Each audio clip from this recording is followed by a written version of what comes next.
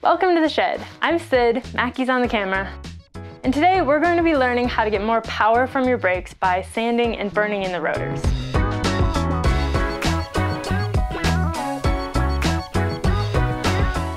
My socks are tucked into my tights too. Where's the paparazzi? For this coronavirus. For this task, you will need a center lock rotor removal tool or a T25 if you have 6 belt rotors, a 3mm Allen key, paper towels, brake cleaner, and sandpaper. Why are we doing this? Well, nobody likes it when their brakes are making wild turkey noises. Oh, that sounds good. But also, if you don't have your brakes and pads properly, quote unquote, burned in, you don't have proper power from your brakes. And I think a lot of people don't know to burn in their brakes or don't know to burn in their rotors, or maybe they spilled something on their rotors and now don't know why the brakes aren't pulling properly. There's a couple ways to know if you need to burn in your pads and rotors. One of them is obviously this horrible, it's not doing it now.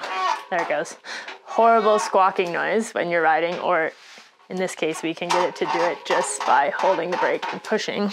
That's obviously not a good sign. Right off the bat, you ride, the first time you pull your brakes, you're just like, whoa, that does not feel right. That is probably an issue with the pads and rotors. If your brakes slowly, over the course of a descent, seem to be getting weaker and weaker, that is probably a bleed issue, assuming you have hydraulic brakes, and we will have a different video about that. If they get stronger the more you use them, it's probably a burning in issue because you're essentially burning off that crud as you go. We know why these brakes aren't working well. We're gonna blame it on someone else. Mackie's brother rode this bike right after we swapped the pads and rotors, and I think we tried to explain how to burn in the brakes, but we didn't do a very good job, evidently, so they never got burned in right off the bat, which often kind of leads to problems down the road. You just want people to yell at us for putting our stench in. Fun fact, it doesn't hurt anything. Dun, dun, dun, dun, dun, dun. Gotta get carpal tunnel. The front one seems to be worse from my observation. Okay, so you're going to, step 1, remove your rotor. That's gonna be hard like that. Try not to slice your hands on the center lock rotors are far superior to other kinds of rotors. And then we're gonna pop out the pads. You're gonna pop off this little guy. Does he have a name? I have no idea. It's really just a safety thing. Undo the pin. Okay. I feel like there's not a great way to tell by looking at your pads and rotors if they're not burned in. Well, sometimes you can tell, but these ones actually don't look too bad. Oh. Just a couple things to look for in brake pads. Like, these brake pads are obviously very new. They're not worn down at all. So that's a good sign, right? Because your brakes could be squawking because you're on metal. I mean, I think the fact that it's so black isn't good. It's so more metallic. The shininess. This sort of metallic-iness. Yeah, the fact that it's like reflective, that generally is a bad sign. This is all the sandpaper you're gonna give me. Should be plenty. Tiny. Yeah, but it's like hard to hold. So what are you doing? Just sanding all this crud off. You're trying to take off essentially a layer of the pad. So any kind of contaminants that are on there, the like shininess that's on there, you just want to file down. I mean, it's probably like 1/10 of a millimeter or something. This won't really affect the life of your brakes. No. And if they weren't working beforehand, like, why would you rather have unworking brakes for like 2 days longer? I'm sure someone will still be mad. They'll be like, I can't spend the money to run down my brakes with sandpaper. Burning in brakes is something that I really feel like bike shops should do when they swap brake pads, but they don't a lot of the time. So I think they usually try, but like, you know, they've got a timeline, so they're gonna only do it like real quick and real short, and like sometimes you need a little bit more than that. I'm just saying that if you pick up your bike at the shop and you just got new pads and it's not braking well, it's not necessarily that they did a bad job. You know, they might have just not burned it in, which, depending on your definition of bad job.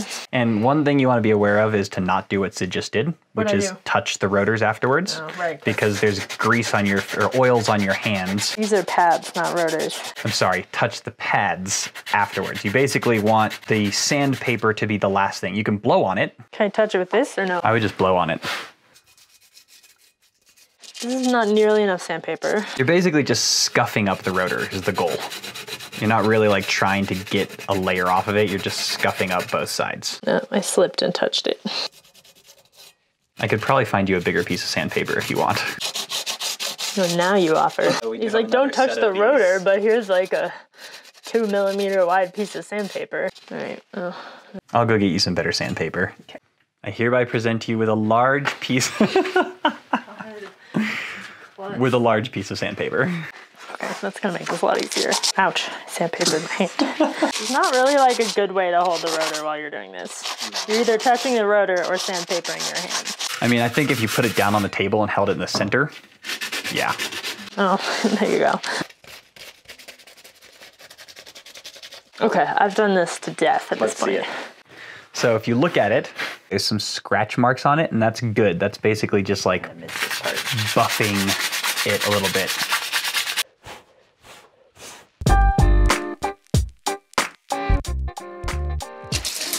Did you have to shake this? No. I'm gonna get my coffee out of the way. Now if you look at these, less shiny and they're less black. So that's what you want. You want them to look sort of like new brake pads look. That was a lot. It didn't really spray, it just gushed. And then you probably want to spray the backside also. I think I'm on gush mode and not.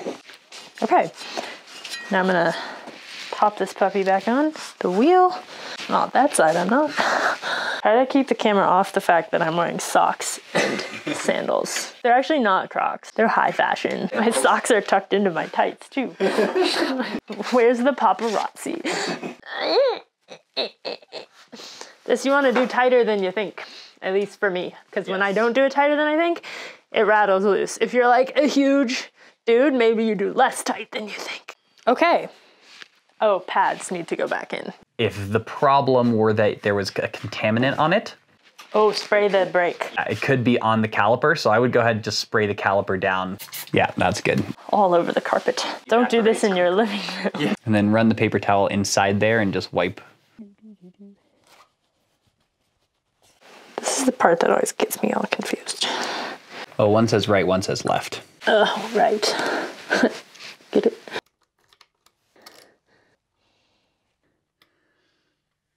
The reason you put that widget on is because then if that screw comes loose, it can't back all the way out and you lose your brake pads.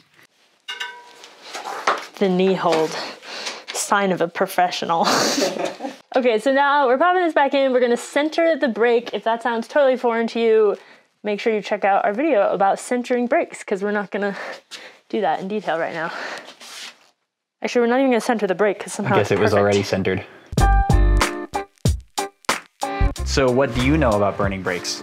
It can be challenging if you don't have a hill easily accessible, which is I think why often we have this issue here because we live on a slow dirt road that's flat. What you want is to find a place where you can get going at a reasonable speed where you can kind of hold your brakes like 3/4 of the way pulled, 3/4 of maximum power. So you want everything to be in contact and you want to hold that. 3 seconds on the front, 3 seconds on the back. 3 seconds on the front, 3 seconds on the back. Making sure that you don't come to a stop and just kind of alternate back and forth. And like Syd said, this is maybe 75% braking power. You want to hear it going. And then how do you know it's worked? Well, you know it worked when you can lock up both the front and the rear brake. So if you can stop you with the front, skid the rear wheel, then you're good to go. However, you want to wait to test that until you've done this, I would say 5 or 6 times per wheel. And this is how you sand and burn in your brakes in under 1 minute. First, remove your pads and rotors and inspect them. If the pads are severely worn or the rotor is burned or worn out, replace as necessary and skip the sanding and cleaning steps. If they look okay, take a piece of sandpaper and sand off the top layer of the pads until they are no longer shiny or metallic. Blow off the dust. Scuff up the rotor until it is slightly scratched. Clean with a non-chlorinated brake cleaner or isopropyl alcohol. If you think you may have gotten a contaminant on your caliper as well, clean the caliper. Reinstall the pads and rotors and put your wheel back on. Burn or bed the brakes in by pulling each brake to 75% of max power for 3 to 4 seconds without coming to a full stop. It is ideal to do this on a slight hill if possible. Repeat this for each brake 5 to 10 times or until you start to feel it bite. Confirm that it is burned in by making sure you can lock up each brake all the way. You can do this by doing a stoppie or a skid.